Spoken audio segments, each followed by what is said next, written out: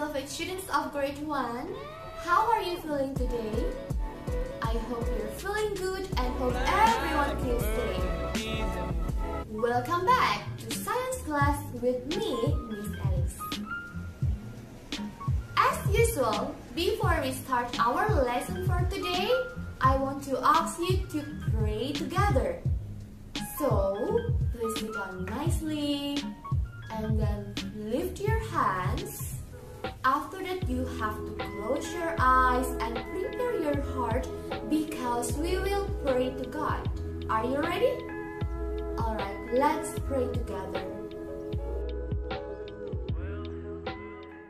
Dear Lord, thank you for a new day. Please come be with us today.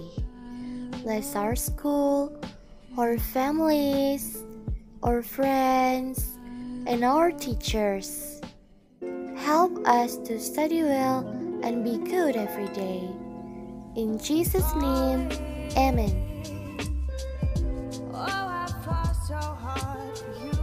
Okay class, now I want you to stand up.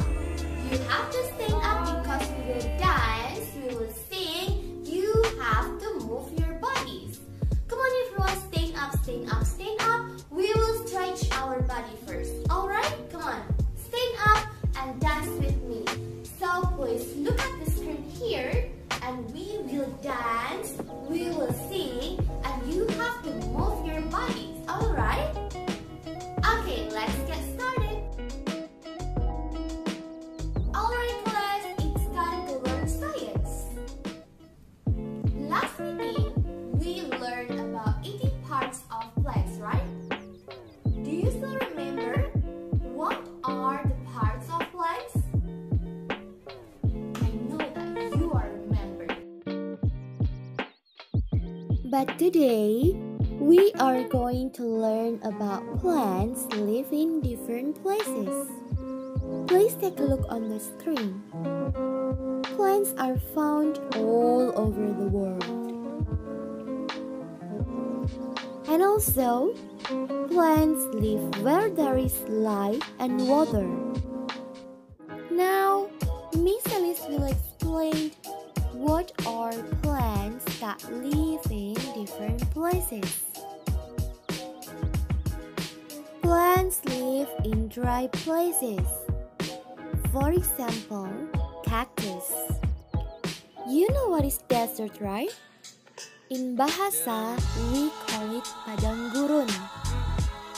While lotus live in wet places, such as lake, pond, and etc. Acacia tree lives in hot places like savanna forest. Anak-anak sudah pernah ke hutan sabana belum? Not yet? Alright, you can see the picture of savanna on the screen. While coniferae lives in cold places. Kids, you can find daisy flowers on mountains and aquatic plants in rivers. Now Miss Elise will explain Science Cast Materials Unit 1 because next week you will have your first task. First material is about living and non-living things. Now take a look at the picture of things that are alive. Living things are human, plants, and animals.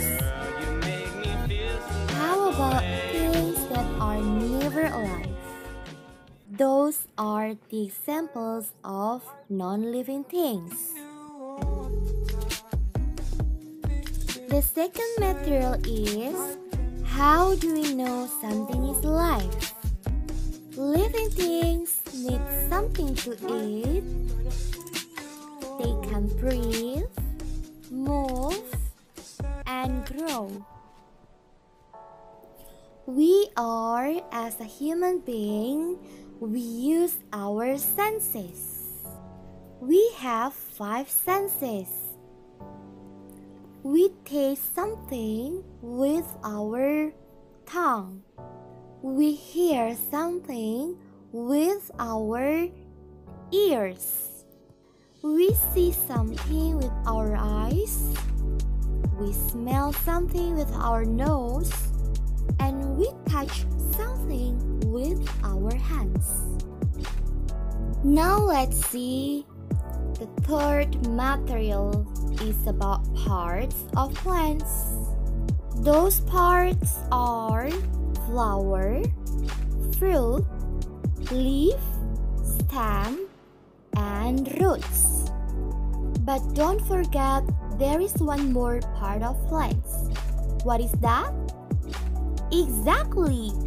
It is seeds. Here are the examples of seeds. Orange seeds, sunflower seeds, tomato seeds. Kids, you have already made a project about planting seeds or growing seeds, right? Now I have a question. What do you need to plant a seed? Coba anak-anak masih ingat nggak apa yang kita butuhkan untuk menanam biji-bijian? Very good.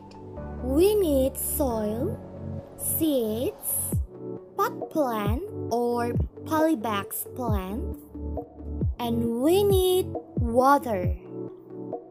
What did you feel when you plant a seed? Did you feel happy? You know what? I'm so proud of you. You made it. Miss Elise senang banget karena anak-anak kelas 1 semua hebat. Keep going, kids. Now let me explain what do plants need to grow. Plants need water to grow. Do plants need light to grow? Of course, plants need light to grow. Let's continue to discuss the fifth material for your task. It is eating parts of plants. Alright kids, I have already explained about plants that we can eat, right? Miss kan waktu itu udah pernah ya menjelaskan bagian-bagian tanaman apa yang bisa kita makan. Let me review a little bit. Stem, for example, celery. Seledri ya in bahasa Indonesia. Leaves, for example, spinach. Bayam. And roots, for example, carrots. Seeds, I give you an example, red beans. Flower, for example, broccoli. And fruits, for example, tomatoes. But you can find another examples about parts of plants that we can eat. Nah, anak-anak, nanti kalian coba cari contoh-contoh lain ya. What are another examples of eating parts of plants? And the last material is plants live in different places. Nah, nanti anak-anak coba ya pelajari lagi what are plants that live in different places. Kalian bisa lihat di video ini yang di awal, oke? Alright class, I think this is the end of our lesson for today. I hope you will understand.